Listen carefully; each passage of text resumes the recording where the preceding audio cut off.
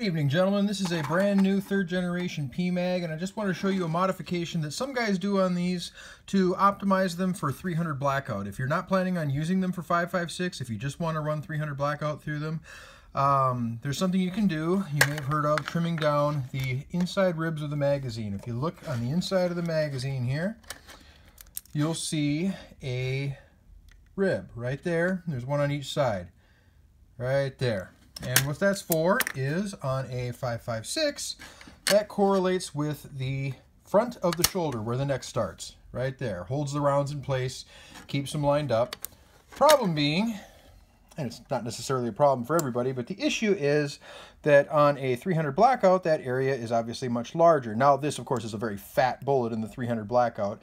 It's not necessarily an issue with other projectiles. You know, if you've got something that's a little more suited to that application, like the Barnes here, it's a very slender bullet, may not be a problem. But with some rounds that are fatter, like a heavy subsonic on the left there, what can happen is, as these goes down into the magazine, those ribs on either side cause them, instead of sitting perfectly straight, it kicks the front in a little bit like that, causes them to stack kind of funny, not necessarily sit nice and even in the magazine. It can cause binding and other kinds of issues with it, feed issues, you know, as they're coming out. If you have a blunt bullet like this, it can take a nosedive into the bridge in between the feed ramps instead of the feed ramps themselves.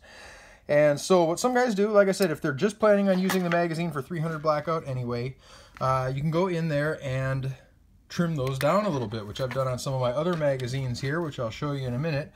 There's a few different ways of doing that. You know, some guys will go in there with a file or something and get it out.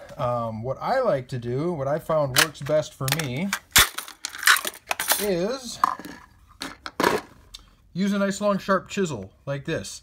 Allows you to reach inside with the flat edge, grab the edge of that, and, you know, obviously being careful, you've got the sharp edge inside the mag body that kind of protects you if it slips.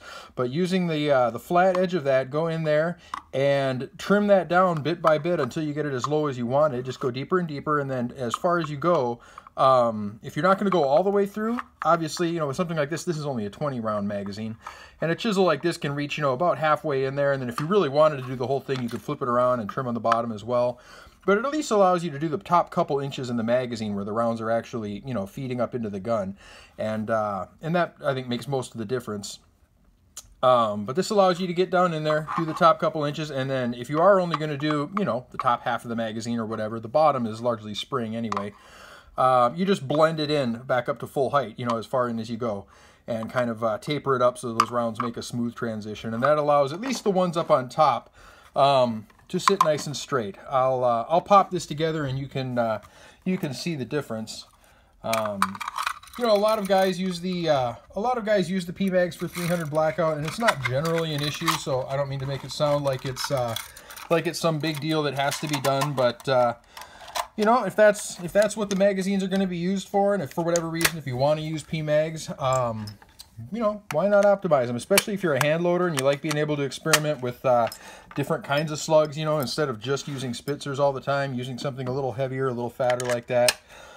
So here I've got about 4 rounds in each of these magazines, and you can see the one on the right is the factory magazine, and the one on the left is the modified. And so, or I'm sorry, the one on the left is the factory magazine. You can see the rib still intact there on the left side, and the one on the right is the one that's had them trimmed down. So you can see on the right the rounds are nice and straight, and on the left that bottom one is kind of kicked in towards the side. So you imagine or towards the center. So you imagine if every single round in the magazine is angled slightly like that, that causes these to stack and take up more room, and they're just not going to sit straight.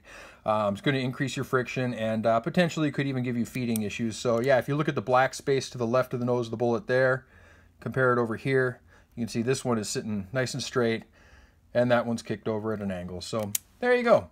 That's something you can do to give you maybe a little more versatility, or at the very least just help your OCD a little if you want your mags to feed as smoothly as possible and cause everything to work as well as you can for 300 Blackouts. So there you go. Hopefully that was informative. As always, gentlemen, have fun and be safe.